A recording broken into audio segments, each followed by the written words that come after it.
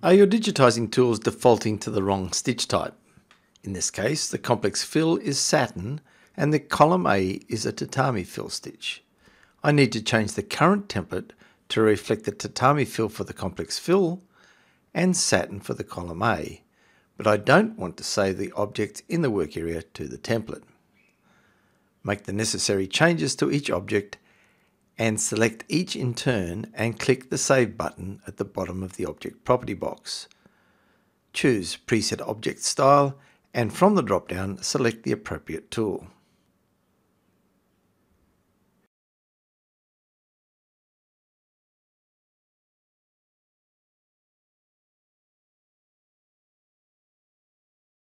In a new work area, test to make sure the changes have been effected.